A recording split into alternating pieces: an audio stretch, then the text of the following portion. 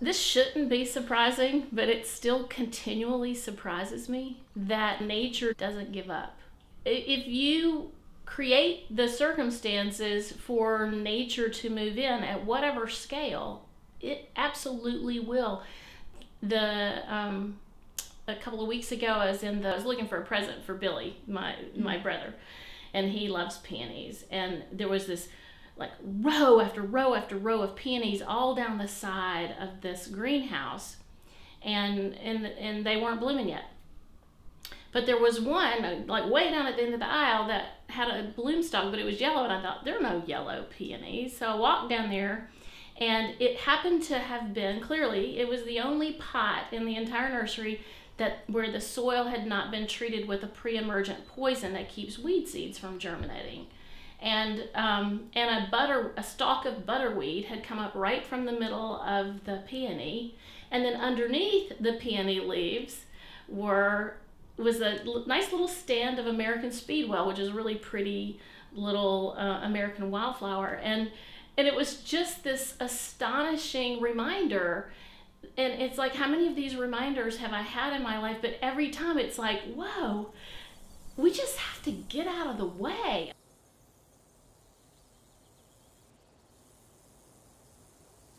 They pay attention to each other. They are constantly studying one another. And I think that so much of that, it's competition, no doubt, but it's also cooperation. If an owl appears in the yard, or a Cooper's hawk, all the other creatures are going to mob that. It's actually called a songbird mob. They're going to cooperate together, these smaller birds, with the bigger birds to try to drive that predator out of the yard. They do the same thing if a snake is on the move. They work together when it's necessary. I love fall.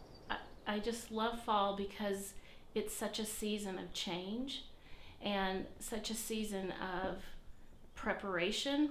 You see that everything knows that things are changing, and they are preparing. The hummingbirds are fattening up for their migration, and so are many of the songbirds. And the squirrels and the chipmunks are gathering, all the bounty of fall, the berries and the nuts, and hiding them. And then the blue jays are coming along and stealing the things that the squirrels have hidden. It is just a fun, lively, exciting time, and the light is so splendid.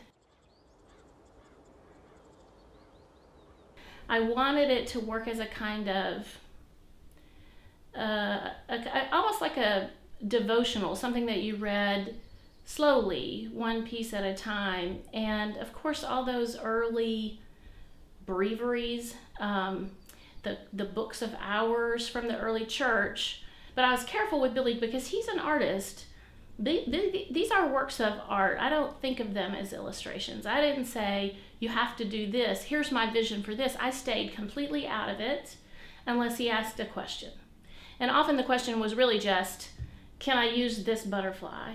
Can I use this bird? Because the one sort of rule I gave him is that it has to be a plant or an insect or an animal that is native to the American South. But I wanted it to be the wildflowers and the birds and the reptiles and the amphibians that we grew up with, the ones that we love. And other than that, we think of this work as being in conversation with one another. My words and his images, they're talking to one another.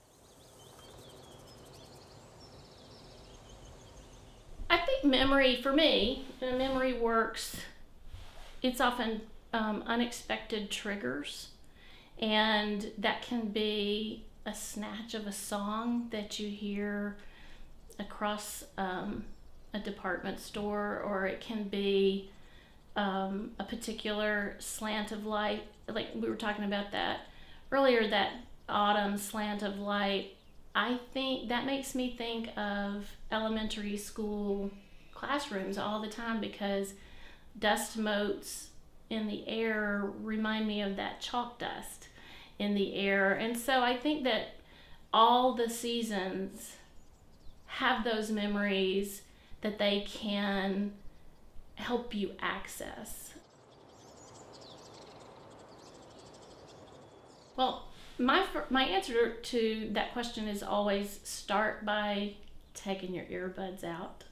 It's always basically just pay attention. Because I think it's so easy, we're so busy, people are just trying to get food on the table and kids out the door in the morning and the rent paid. It's hard to pay attention. But sometimes we just need to be quiet and still and listen. And I think when you do that, when you pay attention, there's nobody who doesn't fall in love who's paying attention to this world.